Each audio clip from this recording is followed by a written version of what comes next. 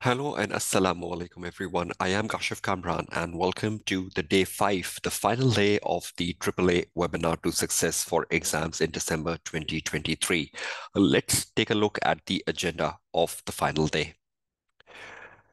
Now, the agenda of the final day is to look at the professional marks because they are extremely important. And to me, this is a differentiator between passing and failing the AAA paper, particularly for students who flunk into late 40s in the AAA paper. How seriously you take professional marks and what you do for grabbing 20 professional marks when you're practicing at home before the actual exam. Is there any easy methodology which could be adopted for 20 professional marks? That's what I will be discussing on the 5th and the final day, at least to improve upon the prospects of how you understand them and how you can gain most of them. So this is the day 5, the final day, and the agenda of it is to focus on 20 professional marks, and your aim is to gain most of them. Let's see, is that possible and can easily be done? Now, when you look at the professional skills in the AAA paper, there are 4 professional skills in the AAA paper. The first being communication, then analysis and evaluation, then professional skepticism and judgment, and the final one is the commercial acumen. The first one you can see is in black, which is something odd because that is only examinable in the question number 1 of the AAA paper. You will only find communication in the question number 1, and that is connected with the briefing note. You're writing a briefing note in the question number 1. So that skill is only found in the question number 1. The question number 1 will consist of all the 4 skills on your screen. So question number 1 will have communication skill, analysis and evaluation skill, professional skepticism and judgment, and commercial acumen.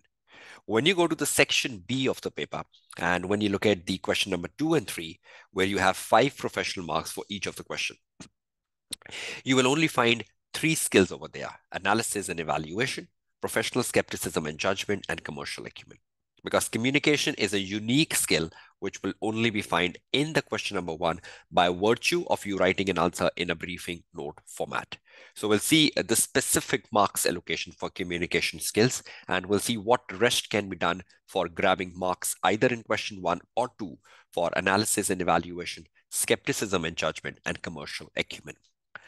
Okay, in the first question, 10 marks are for professional 10 marks are for professional skills.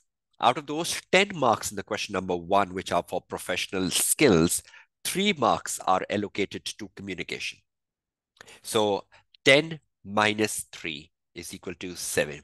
The 7 is for the rest of the skills like commercial acumen, analysis and evaluation, and skepticism and judgment. But 3 is for communication. And to me, these 3 marks here, you should score 100%. You should not lose a single of the 3 marks here. These are important 3 marks. Let's see what can be done in a systematic way to fetch these 3 good marks on communication skill. Number 1, briefing note format and structure. I guided you about the briefing note format and structure on the day 3, starting with the heading briefing note, to, from, date, subject, writing the introduction. In the first part, you had the business risk. You wrote business risk, then you put the materiality heading, then you write the risk of material misstatement answer, then you write the C part, and then you write the D part. Even after the risk of material misstatement, we give a conclusion defining the basis of our significant risk of material misstatement. The structure was laid on day 3. So briefing note format and structure, and you're fetching 1 of that mark. So use headings and subheadings and an introduction. So every time you write a briefing note, start with an introduction. Headings and subheadings. Heading means business risk. Within business risk, you can have subheadings. Risk of material misstatement, heading. Within that, you can have subheadings. Ethical issue, heading. Under ethical issues, there could be several ethical issues, subheadings. So headings and subheadings is also something which will help you gain those 3 marks around communication. So you can make a checklist: format, introduction, headings, and subheadings. Number 2, style, language, and clarity. Appropriate layout and tone of the briefing note. Layout means A, B, C, D. A briefing note should not be done in a haphazard manner. Layout means the logical flow of the briefing note. So appropriate layout means you're going in the order of A, B, C, D. And the tone of the briefing note. You are a manager and you're writing to the partner. So the tone and the jargons and the vocabulary you are using across the briefing note should play a crucial part. At least try to use the terminologies which has been used in the case study. Try to use the terminologies which have been used in the requirement so that you can do justice with the tone. Presentation of materiality and relevant calculation. So when you present the materiality and the relevant calculation, I shown you that on the day 3, how you present the materiality paragraph, how you put the calculations of the materiality paragraph. You have 3 technical marks for materiality, right? Beside the 3 technical marks you have for materiality, you're also fetching professional marks for that as part of communication. So presentation, how you present the materiality in a proper paragraph with a proper heading. So presentation of materiality itself is very, very important for communication skill marks. Appropriate use of the CBE tools. Appropriate use of CBE tools. What does that mean? You can do the heading bold. You can underline the heading. You can underline the subheadings. So you can use the tools like bold, underline, italic. That can really add value to the briefing note because everything will be well bold, well underlined, well segregated. A heading could be bold and an underline. That is the use of the CBE tools because you normally use them in Microsoft Word when you're writing something on Microsoft Word to make it more impressive, like bold or like underline. So that is very, very important. So your style, your language, and your clarity also plays a crucial part. In terms of that, at least use the CBE tools like bold and italic, or at least do a very proper presentation of materiality under the heading of the paragraph materiality, and try to ensure that you have an appropriate layout, A, B, C, D, and the tone has the jargons, at least the jargons used in the case study and the requirements. Number 3, effectiveness and clarity of communication. Answer is relevant and tailored to the scenario. Whatever you're writing as part of your briefing note is all linked to the case study. You're not writing something generic from the book, from the knowledge. Whatever you're writing is relatable to what is happening in the case study. So tailored to the scenario, business risk, audit risk, procedures, ethical issues, tailored to the scenario. And lastly, adherence to the request made by the partner. Whatever request the partner is making, adhere to that. For example, the partner is saying that while evaluating the risk of material misstatement, you should not consider any risk arising from inventory. So when you're writing the raw answer, you should not write any risk relating to inventory. But if you write it, you're not adhering to the instructions of the partner. Or if the partner is saying that I want you to determine the materiality on profit and you determine materiality on revenue, that is wrong. Or if the partner is saying use exhibit 1 and 2 for identifying the audit risk, and you also use the exhibit 3 for identifying the audit risk, that is wrong. Adherence. So adherence is also important. If you do all this, you get 3 marks. What is the issue here? Format, headings, subheadings, tone, layout, ABCD, presentation of the materiality, bold and underline, writing a case-specific answer, and at the end of the day, adherence to the partner instruction. Isn't that easier? So I don't want to see any student losing this 3 crucial marks here, which is for communication confined to the question number 1 and within the 10 professional marks of the question number 1. I hope you do the justice to this time in December 23 exams. Moving to the other professional skills we have in question number 1 and elsewhere in the question number 2 and 3, because this is a skill only confined to question 1. Question number 1, 10 professional marks. We have analysis and evaluation. Number 1, risk evaluation, because every time the question says evaluate the significant business risk or evaluate and prioritize the significant audit risk. So evaluation, risk evaluation is effectively prioritized. I shown you how to prioritize in the session on day 3. And I did show you there can be 2 approaches you can take to prioritization. Either you prioritize on the basis of quantitative materiality from high to low, or you just do an answer anyway, haphazard, wherever in the order you're finding the risk from the scenario. But in the conclusion, you then justify which of the 2 risks in your list above are significant and why, and give a proper explanation of that justification. So if any student is giving a conclusion for prioritization, or if any student is justifying the prioritization, you're fetching analysis and evaluation marks, because evaluate means to conclude.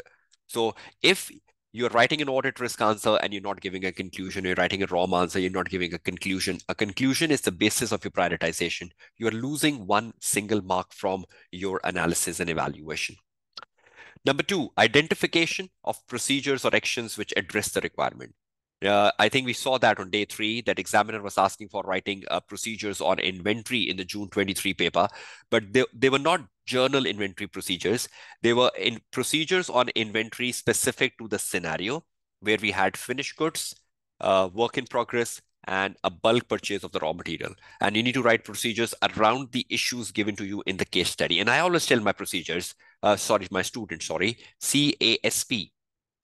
A procedure has to be case specific. A procedure should start with action, like review, discuss. It should have a source, like discuss with management or discuss with finance director.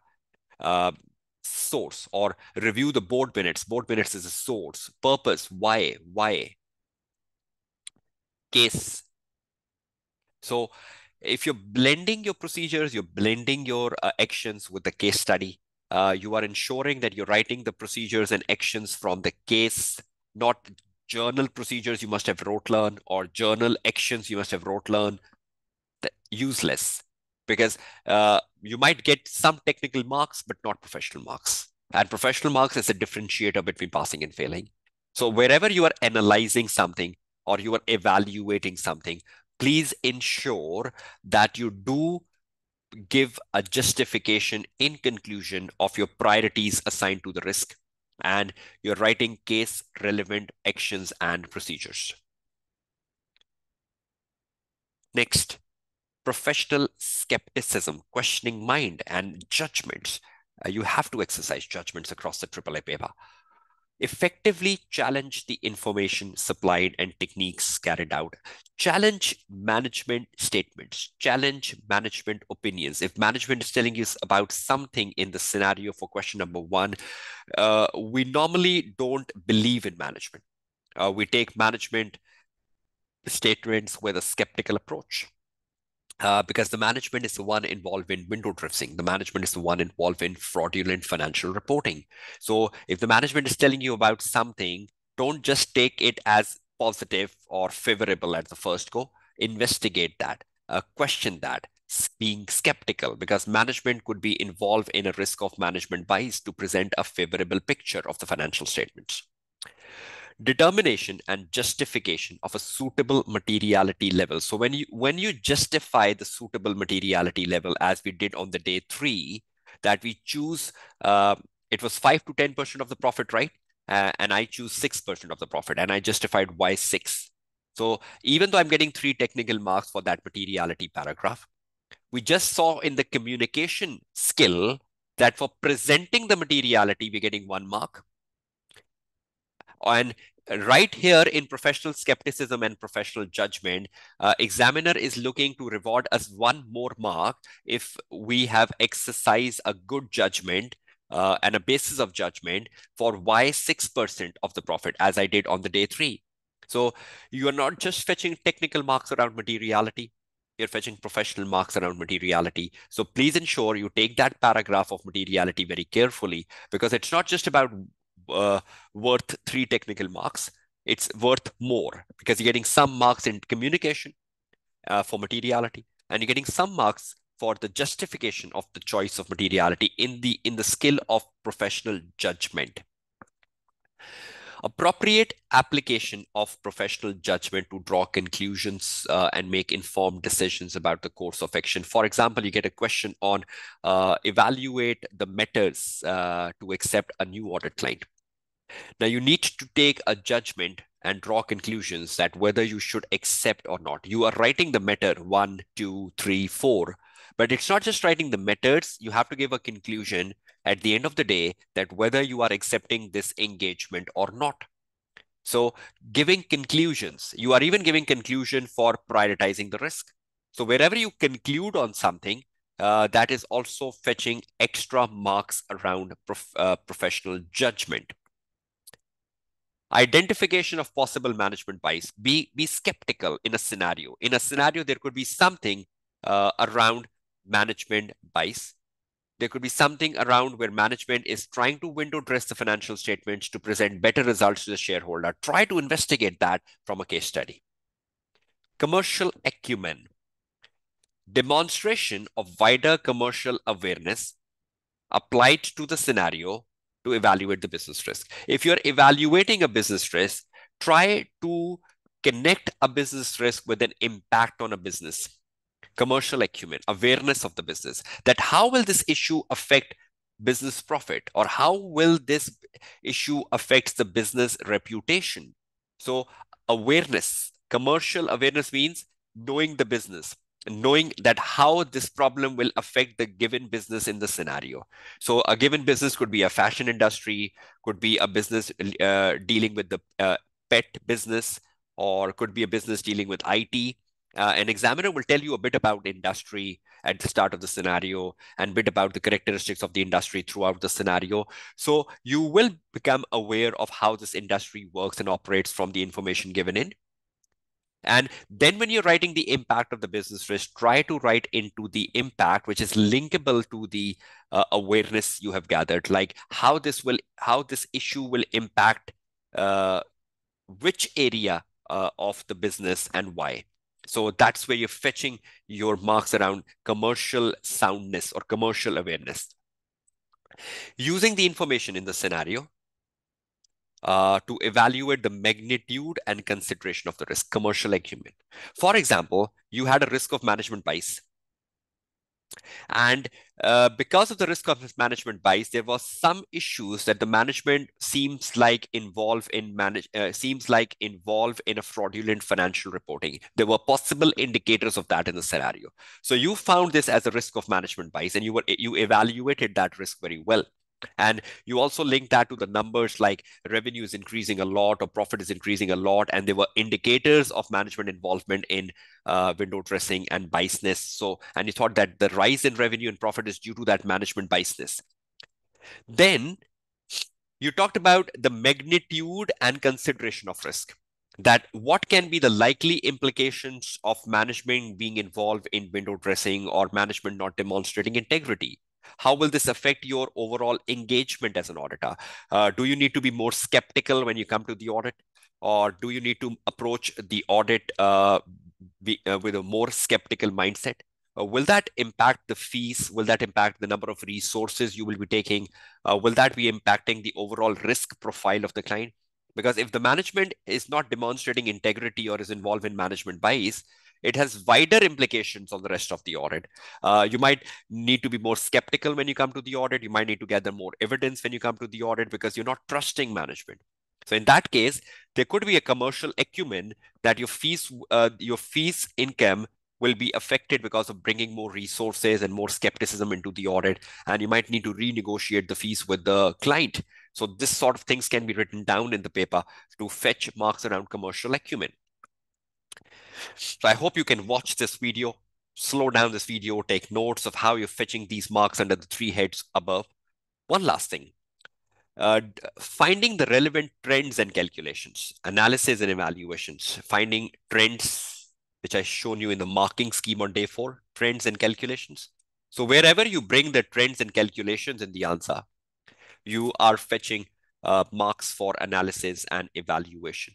So try just to brush over this list, try see what you can do in a more better manner, taking good decisions, considering the implication of risk on other factors of audit, like if the management is involved in risk of management bias, how will this affect the audit coming up? Business risk and its clear impact on business objectives, or determination of the materiality, presenting the materiality, lots of things, challenging management statements, writing case-specific answers would be better. Okay, the other question, section B. In section B, we have 2 questions, right? And each of the questions have 5 professional marks. And these 5 professional marks are for, again, skepticism and judgment, analysis and evaluation, and commercial acumen. You don't have any communication skill marks here. Same formula you got from question number 1 will be applied to section B questions. That when you're attempting the section B question, be sure that you use the trends or calculations in your answer where possible, because that will help you fetch most of the professional marks. Comment on materiality where possible in the question 2 and 3. Write case-specific answers, link answer to the case as much as possible, because that linkage will fetch you professional marks. Investigate management bias anywhere in question 2 or 3, or any indicators of fraudulent activity the management is involved in the question number 2 and 3. Be skeptical around that and think about the commercial the commercial implication of management bias on the rest of the audit in terms of your fees, income, etc. Question management stances, opinions, or claims. Wherever the management is saying something or management is justifying something, don't just take it as something good and positive. Particularly the estimates of the management, the fair value of the management, or the accounting treatments of management. Just try to question them, because there should be something wrong in management stances. They're not favorable every time in AAA paper. Finding implication on the issues in the case to the overall audit engagement, fees and commercial acumen. When you are accepting a new engagement, you have commercial acumen, because you need to think about your fees. If the management is not demonstrating integrity, you need to think about how will this affect my rest of the audit? Should I be approaching the rest of the audit with a greater skepticism? That automatically increase your workload and your fees. You might even be thinking about in a completion question, not in a planning question, right? In a completion question, that after the issuance of the report, I should resign as an auditor because the management is not very good and the management is not demonstrating integrity. So this should be my final audit. So I'll issue the report and I step down as an auditor. Itself has a commercial implication that you're losing a client, you're losing the income from the client, because you're stepping down because you think the client is not good and you don't want to affect the reputation of your audit firm in the long run. So you step down, you lost the income, but what have you gained? You have gained the reputation of the audit firm. So such mindsets can really be helpful in the point number 6 down and all the other 5 points on your screen. I hope you watch them, you note them, you concentrate on them. I hope the examples I've given you down for analysis and evaluation, skepticism and judgment, particularly the commercial acumen, you will gain most from it. And communication in the first question. Materiality, again, is not just having 3 technical marks. It has professional marks too. I've shown you materiality, professional marks in professional skepticism and judgment, and in communication. And elsewhere in the whole paper, wherever you comment on materiality in question 2 and 3, even from reporting question, for audit report question, you're still searching for your professional skepticism and judgment marks around it. So I hope things will improve up for professional skills. This list on your screen and the list in the previous slides, you can take screenshots and you can make your summaries. Ensure you use it as a checklist when you're practicing at home. And once you start using this as a checklist, a favorable impact would start coming to you in terms of professional marks in the AAA paper. So I hope you will benefit from it, and it will contribute largely towards your success in the upcoming exam, particularly the students who fail into late 40s and then fail to investigate why have they failed in. So this was the 5th and the final day of this webinar. I hope the overall webinar, because it was a free content, the purpose was just to give you an outline. You can still enroll for my premium webinar package by just giving me a message on my WhatsApp number at the bottom of the screen, +92 333 238 3442. I hope these free webinars would widely be accessible and beneficial for the self-study students. Wish you all the very best of luck. Take care. Goodbye and Allah Hafiz.